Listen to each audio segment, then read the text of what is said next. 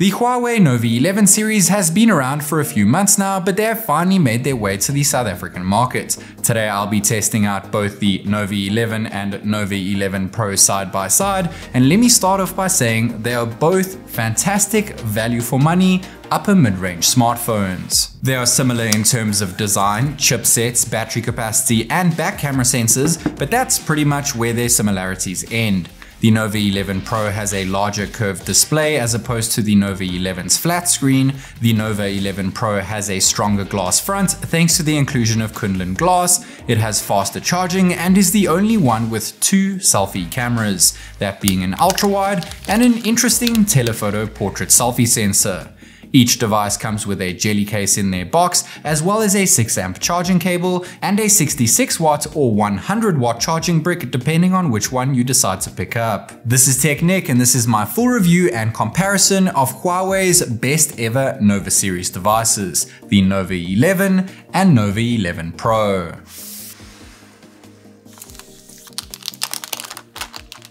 The Huawei Nova 11 is retailing in South Africa for 12,999 Rand, while the Nova 11 Pro is a bit more than that at 16,999. They may be very incremental upgrades over their predecessors, and their asking prices may be a bit steep, but they are still very solid devices from their specs to their designs. And speaking of their designs, while they are very similar to last year's, the Nova 11 Pro now has a new vegan leather backplate, while the regular Nova 11 is very flat, which I actually quite like. Which means the Nova 11 looks and feels very different to the Nova 10, which actually looked identical to its Pro counterpart. The Nova 11 Pro looks similar to the Nova 10 Pro aside from its leather back, which comes in two different color variants, that being green or black, which are the same color options you get with the regular Nova 11 as well. Both of their camera modules look identical as well, which is a good thing since they are absolutely stunning, and both of them match the color of their backplates depending on which color you decide to pick up. The color of their backplates also matches their plastic side frames, and since the Nova 11 Pro has a curved back and front, its side frames are curved too, while the Nova 11 has squared off frames to go along with its flat display and flat back design. The Nova 11 is also thinner at 6.88mm as opposed to the 11 Pro's 7.88mm thickness, and the Nova 11 is lighter too at 168 grams compared to the 11 Pro's 188 grams of weight. The Nova 11 unfortunately has a plastic backplate, while the 11 Pro has a monogram vegan leather back, which has a soft feeling texture. The vanilla version has a glass display, however the Pro variant comes packed in with Huawei's own Kunlun glass, which is the same glass we see used within Huawei's top-end flagship devices and offers a 10 times increase in drop resistance. Both of them have always-on displays which can be permanently enabled, and both of them offer optical in-display fingerprint sensors, which may be a bit too low down, but work very well. The Nova 11 one-ups the 11 Pro in terms of thinner bezels wrapping around its screen, which comes in at just 1.59mm thick thanks to its flexible OLED display, which makes for almost no chin when compared to its Pro sibling. But the Nova 11 Pro has its vanilla brother beat in terms of actual displays. They both offer OLED panels, but the Nova 11 Pro is curved instead of flat and is larger at 6.78 inches as opposed to 6.7 inches. It also has a higher screen resolution which packs in 429 pixels per inch as opposed to the Nova 11's 395 ppi, as well as a higher screen brightness which I measured to be around 800 nits instead of the Nova 11's 600 nits of peak brightness. Both of them can display over a billion colors and offer a wide DCI-P3 color space, not to mention they both support HDR10, HDR10+, and Widevine L1 content. They also both pack in 1440Hz PWM dimming, a 120Hz fixed refresh rate, and a 300Hz touch sampling rate. In terms of software, they're both running EMUI 13 in the global market, which is skinned over Android 12.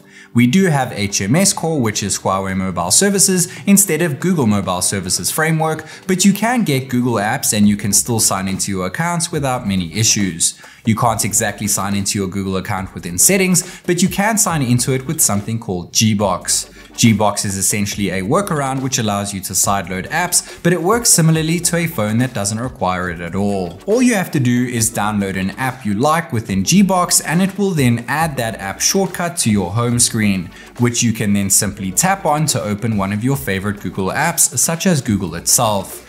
There's a tiny preview screen of Gbox before going into the Google app, but it works perfectly and you can sign in as well. You can do the same with YouTube as well as any other Google apps. It gets faster the more you use it, and there's no strange badge at the bottom of the icon, which we have seen in the past. That said, Huawei's app gallery has improved quite a bit. You can search for any app on the web within it to find apps from Gbox, and it goes even further to search for apps with something called Petal Search, which finds APKs online in which you can then download and install directly from a third-party app gallery such as APK Pure. Otherwise, the app gallery has all the non-Google apps you use on the daily. The software itself is classy and is packed with features such as Celia, which is Huawei's own voice assistant, customizable folders, which allows you to create a large folder so that you can tap directly on an icon within that folder without having to open the folder up itself. There's customizable widgets too, which can be stacked on top of one another, and of course there are loads of different personalization options available within settings. They both offer the exact same 4500 mAh battery capacity, but the Nova 11 Pro has faster 100 watt charging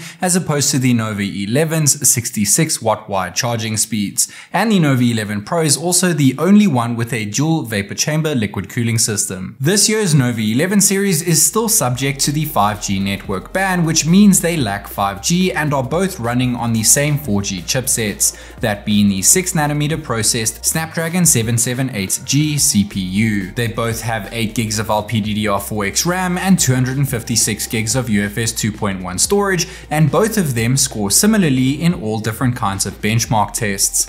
They also make use of Bluetooth 5.2, NFC, and Wi-Fi 6. Haptics seem to be a lot better on the Pro variants, but both of them offer dual stereo speakers, so let's go ahead and give them a listen.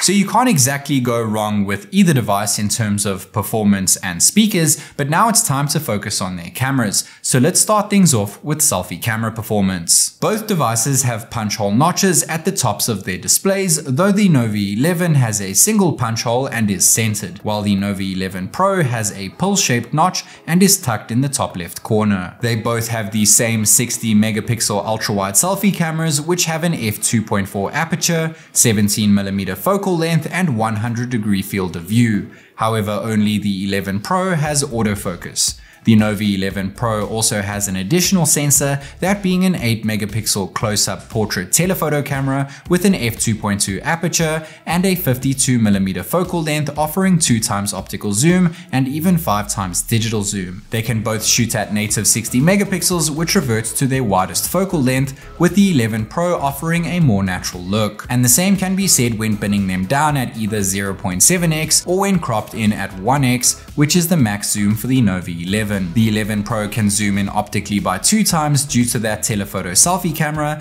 and though I'd probably barely use this function, it does pack in fantastic detail. And for some reason, there is also a 5x digital zoom option when using the same lens on the Nova 11 Pro. For those of you who like to take photos of your eyes, I guess. You can use that zoom lens for portraits too, though it caps out at 3x zoom, and 2x optical zoom in portrait mode looks amazing with near perfect edge detection. Of course, both of them offer portrait mode at 1x, but neither of them have the best edge detection here. What's up guys, this is TechNick recording a 1080p 60fps selfie video on the brand new Huawei Nova 11 and Nova 11 Pro. Unfortunately, there is no bokeh mode video option when using the selfie cams, but there is silky smooth 60fps when recording at 1080p, and you can switch from wide to 0.8x to 1x all the way back to wide field of view. But the best thing about recording video with the selfie cams on the brand new Huawei Nova 11 series is that you can record at 4K 30fps selfie video. And while you can switch from wide to 0.8x to 1x as well on the Nova 11, the Nova 11 Pro takes things further by going from wide to 0.8x, can go to 1x, all the way up to 2x, and all the way up to 5x if this is something that you are keen on. Of course, you can go all the way back on both devices as well. They both offer great 4K selfie video performance at night as well, and while the Nova 11 Pro looks more natural, it tends to suffer from more noise grain. Neither of them have a night mode option at their widest focal lengths, but the screen flash certainly helps produce brighter images. Night mode looks decent at 1x on both devices, but I tend to favor the shot on the Nova 11, which is also the case when enabling the flash. Portrait mode seems to be better on the standard Nova 11 as well, but white balance seems to be a bit off, especially when the flash is on. The Nova 11 Pro takes an okay shot when setting portrait mode to 2x zoom, but looks a lot better when the flash is enabled. So selfie performance is great on both devices, and I'm extremely happy to see the inclusion of 4K selfie video this time around. Zooming in is no doubt fun on the Nova 11 Pro's secondary selfie camera, but if you can't exactly see yourself using it very often, then it's no real reason to purchase the 11 Pro over the regular Nova 11.